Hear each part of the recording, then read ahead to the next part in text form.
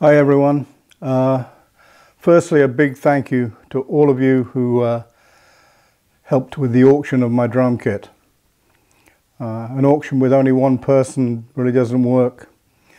And unfortunately there has to always be a loser, but there's always a winner.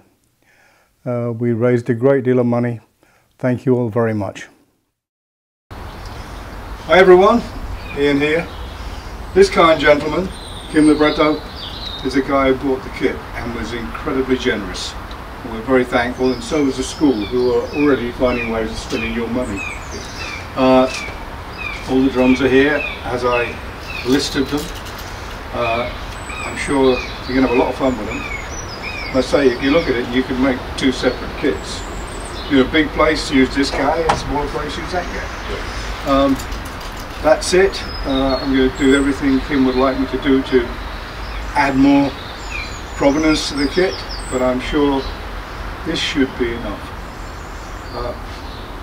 Thanks a lot, man. Pleasure. The school are very appreciative, and so am I. Good trip home, and have fun with them. Thank you. Thank you very much. I've come across a few more little pieces because I know that the drum kit was beyond the financial justification for a lot of people to bid on it. So I found some smaller pieces which may be within the range of a lot more people. I'll show you what they are. When we recorded the Turning to Crime record, I kept all the heads from the top drums.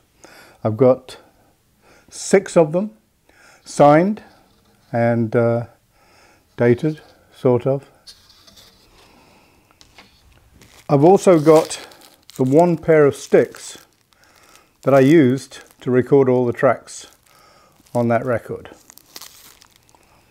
And I think the most interesting piece will be the little sign that was held up in front of me for the photo session for the album cover.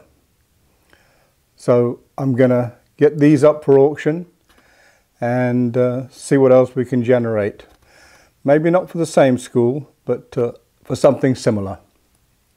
Anyway, they're the items, and they'll be up on eBay fairly soon.